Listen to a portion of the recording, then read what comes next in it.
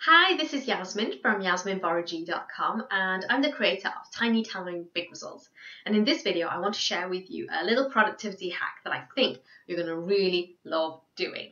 And it's very simple. And for me, being a tiny time big result person, because of my two little babies, and there's so much to do in business.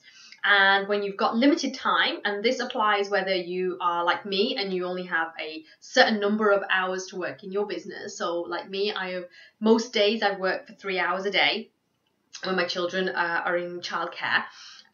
Or you could be in a full-time business and you could be working 8-10 hours and still feel like you have tiny time. So this little productivity hack that I'm going to share with you is going to just work wonders for you.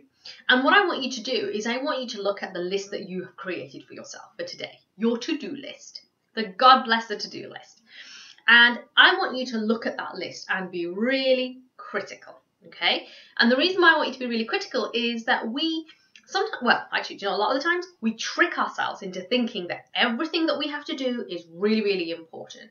And for me, a big part of the Tiny Time Big Results philosophy is focusing on the actions that will get you the greatest return on your investment, whether that's from a money perspective or a time perspective.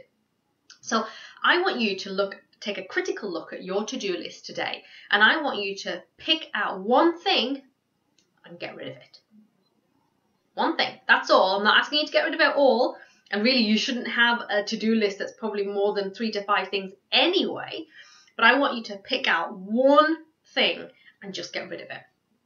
And I want you to see the impact that that has on the results that you're getting. Because too often, and I see this all the time, is that business owners get into that hamster wheel cycle and you're just, oh, I've got to do this, I've got to do this, I've got to do this. And ultimately, you've got to keep asking yourself, is this bringing me closer to my goal? Is this bringing me closer to the result that I want? And if it's a no, then you need to get rid of it. So just give it a go.